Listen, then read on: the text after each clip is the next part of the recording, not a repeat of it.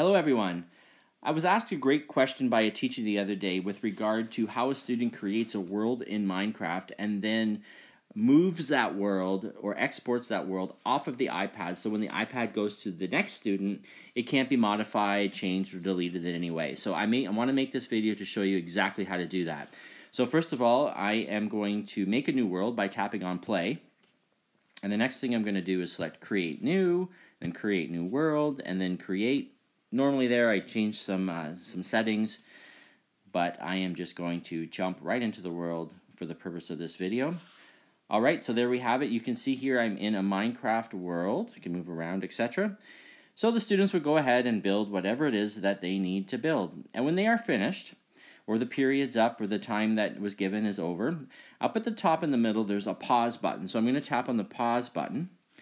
And then I have an option to save and quit. So I'm going to do that. I'm going to save and quit. So it's saving my world, but right now it's just saved on the iPad, and I want to move it off of the iPad. So to the right of the name of the world, there is a pencil icon, so I'm going to select that one. And if I scroll all the way down to the bottom, I have the option to export the world. So I'm going to do that. And you see here now that I have the option to export it to my Google Drive. So I'm going to tap on the copy to drive option. Now students may need to sign into their Google Drive account before they do this. I'm already signed in, so it went right into Google Drive. Perfect. Now it's been uploaded. If I scroll down here, there it is right there. So on the left-hand side, you're going to see 3 dots beside the name of the file. So I'm going to tap on those 3 dots, and I am going to say open in.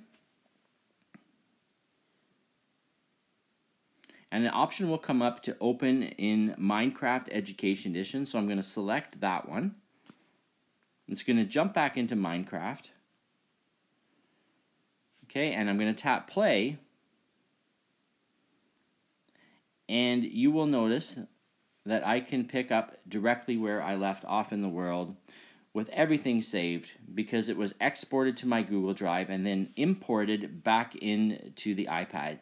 Now, it should be noted that this can be done with any iPad. So students can create on one iPad, export it to Google Drive, and then grab another iPad, open their Google Drive on that new iPad, and open their world in Minecraft Education Edition. So that's how we do it when you have multiple students using multiple iPad. Thanks for watching, and enjoy Minecraft Education Edition.